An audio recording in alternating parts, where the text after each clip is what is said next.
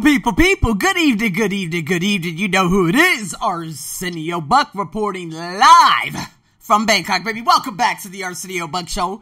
I was not live this morning because I had some very wonderfully big things to do this morning, and everything turned out as it should, but you know what, I woke up about 3 a.m., looked at my phone, which is another bad habit, which I've been talking about a lot, and I failed to go back to sleep for the next 2 hours.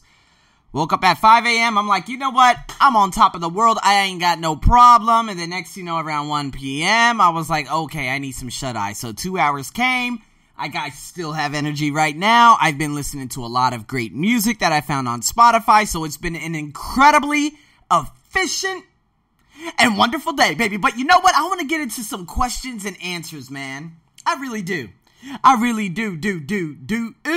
Because one of my listeners, she hit a hiccup, as we always do.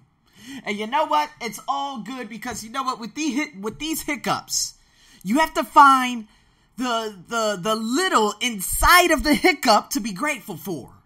So, for example, guys, this is what happens in life. Cars happen. Things on the materialistic end of our lives happen that we have to attend to. Okay, it could be a car, it could be the house, it could be something wrong with your dog's leg. Somebody kicked your door in because you didn't pay something. Somebody kicked your door in because you're sexy. It could be anything out there. These things happen, and we have to be prepared for them. So remember when I told you about having an emergency account? Now, it's difficult for some people in different countries, okay? Of course, some of my listeners in Guatemala, it's probably very difficult to have some sort of an emergency account just based on how the economy is there, how much money's being pumped in, what kind of job you have, etc., etc. I understand, people. But just look at it this way. You really have to say, okay, how much can you save per week? Now, remember, the ArsenioBuckShow.com, I actually write some very good blogs on this, okay, in terms of how to save. And remember I told you the story about yesterday. There was a young boy that saved $5 a week for 3 years. That amounted out to, I think, probably about $900 or so.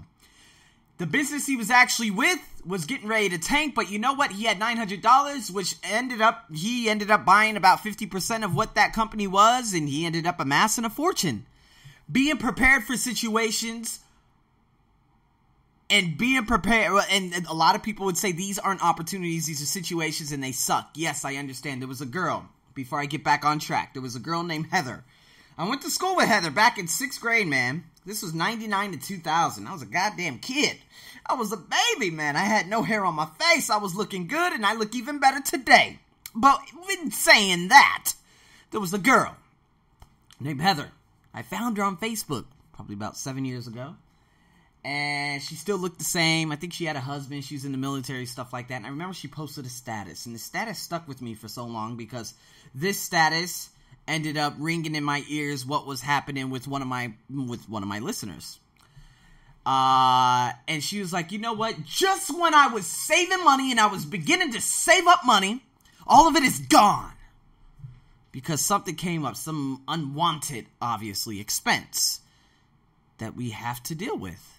That's life, guys. First of all, that's life. First, be grateful. Be grateful for having the money. See, a lot of people would say, you know what? I have the money, but it sucks because I have to pay my money for this particular thing. And the thing is, that's part of life. And it shows your independence. Now, guys, let's just say it's $100 to fix your car. I remember I got in a big argument with my mom because she didn't speak to me for 2 months until she messaged me one morning. She said, hello, son, how are you? I need money. I need $100 to fix my car. I said, Mom, you've been on this planet for a very, very long time. How come you do not have $100 to your name? She said, don't be asking me no questions. I just need the money. I said, I'm barely making $600 a month here. Are you serious? You want me to send you $100 and lose an extra $40 on just to transfer? Selfishness. So that pretty much has split my family completely apart because they thought I was selfish, but I was actually trying to teach them the independence, guys. Emergency funds. How are you able to save for things like this? Well, these unwanted expenses, they're part of life. And having the money to pay for them and not having to borrow money is already something to be grateful for in general. You don't have to go asking someone down the road, hey man, you got any money? Honestly, when you have to ask people for money, that takes away your dignity as a human being. I feel that's me. I don't know about you guys, but that's me. Honestly, if I have to ask somebody for $10, $50, $100, there are two people I would go to. But that's the last resort. And honestly, that will never happen again in my life. Because I know how to manage my money. No offense to anyone out there who doesn't know how to manage their money. Now, of course, if you're a student, if you're living in a country, you're not making that much money, I understand. But the thing is, you get a check. Next thing you know, your car sucks. Okay, now this is in response to my listener. Okay, car went to shit. Okay, for the lack of a better term. Okay, actually the air went to shit. But the thing is, of course, being here in Thailand, if you don't have air conditioning in your car, you're gonna die, literally. Okay, you will die not only from the heat, but from the pollution too. I mean, the whatever. Okay, that's just an entire different story in its own. But the thing is, listen, for my specific listener, you got the money.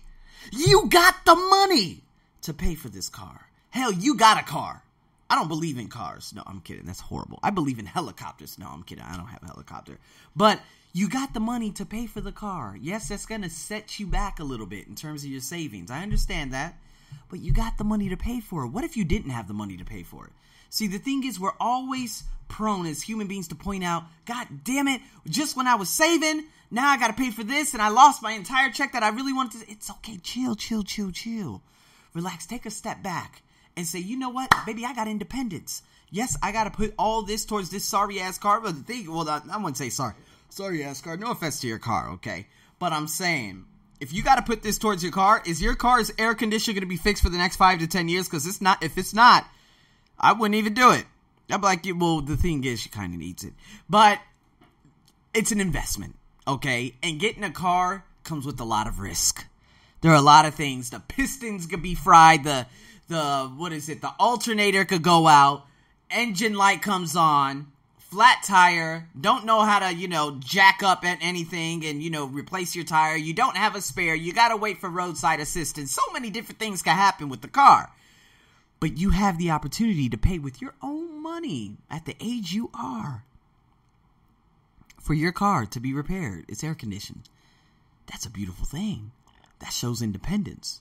I want you to go outside your apartment, your house today and say, I am independent, baby. I'm not going to ask my mother and my father for any help. I am the woman. I am a woman. That's something to be grateful for, people. See, a lot of people, man, we have a tendency of always saying, well, this came up, damn it, I got to dig into my savings. That's why I say a lot about emergency funds. Now, of course, you got your savings, emergency funds, you got mutuals too. Now, the thing is, in terms of saving to my specific user, you really need to start looking into banks in your local area. Obviously, her being Thai, you need to go and have a sit down with the financial advisor, dig deep into the mind of that particular individual and see what's the best case scenario, because right now you are young. If you start investing little by little, I'm just talking about a little portion of what you make into a mutual fund, when stuff like this arises, you got no problem. It could be a low-risk mutual. It could be 5-year, 10-year, 20-year. It could be a mutual, long-term, etc., etc. But if you got a low risk and you start saving up little by little, you're not really worrying so much about the savings because you got your ultimate savings. You understand what I'm saying? So you got your mutual, which is your ultimate savings. It could be a 5, 10, 20-year, whatever it is.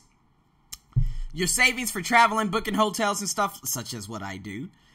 And then you got your emergency fund, okay? What is an emergency fund? For those of you who are listening for the first time, well, an emergency fund is that particular fund that could bail your ass out, okay? Now, if something happens in America with one of my best friends, she's like, oh my God, I'm in the hospital. They're saying that I'm not going to I have enough money. Yes, I have enough money right now to fly all the way out there to America, to Phoenix, to New York, and to wherever I need to go to visit my folks. And everything's going to be all right. You see, that's an emergency fund. I always keep a bare minimum of $1,000 US in my emergency fund, just in case stuff gets crazy. For example, Right now in Thailand, the north of Thailand, Chiang Mai is becoming flooded out as it always does because no one wants to fix anything. No, I'm kidding. But it's the truth. And so, you know what's going to happen? These dams are going to start piling up with a lot of water. And the water's going to get higher and higher and higher. And if they do not release the water accordingly, what's going to happen? Well, what happened 6 years ago?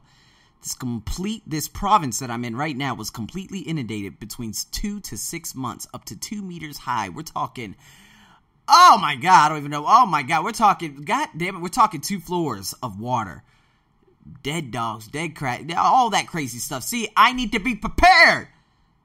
I need to be prepared in advance to say, okay, this is going to happen. Okay, I got enough money. I'm going to go to Vietnam and go teach or go do something. Or I'm going to go back home to America and start, building up my business and meeting people and working out and doing this and doing that. There's a lot of different things I could do. You see, always have that emergency fund in place when things get rough. If floods happen, I'm secured. If something happens to one of my best folks back home, I'm secured. And that's a great thing. And yes, the thing is, what's going to come to mind right now? Oh, damn, I'm going to have to spend my emergency fund. Oh, wait, it's an emergency fund.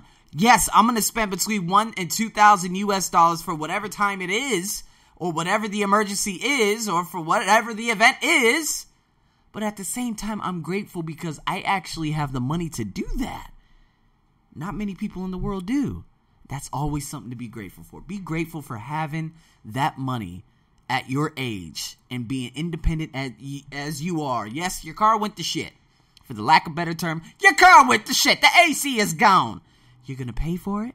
It's going to work. You're going to have a cool breeze AC. And the thing is, yes, your savings, well, I guess that was your emergency fund. It's okay. It's okay. Because you know what? When it's not necessarily opportunity, but when the situation came, you were able to handle it. 90% of the people in the world cannot even handle it. People who are unfortunately in the Middle East who are succumbing to all of this craziness that's happening out there, they're not able to handle those situations. They just have to face fate, unfortunately. So there's always a way to be grateful in any situation, okay? So I really hope that helped you. I told you I was going to make a podcast for you, and so I made it for you. If you guys got any questions in terms of saving or anything else, you can get on to the ArsenioBuckShow.com. You can stay sexy, look sexy, do what you want, what you want to do, okay? Although that makes absolutely no sense, but I am the man, and I tell it how I see it. So, with that being said, people, I got some great news coming up. This podcast is going to launch again at 3 a.m. I'm just going to test it one more time and see how it works. But again, it's very, very good news. And you know it's about worrying, and it's about a book, and it's about one of my favorite authors. So, with that being said, stay tuned for the next podcast. I got 2 coming up probably within the next 12 hours. Yes, 2 in 12 hours. So you guys are going to have a lot of fun out there. Any questions? You know how to get in contact with your boy. And until then, have a wonderful morning, afternoon, and evening. This is your host, the Sexy Dark Chocolate Man. Over and out.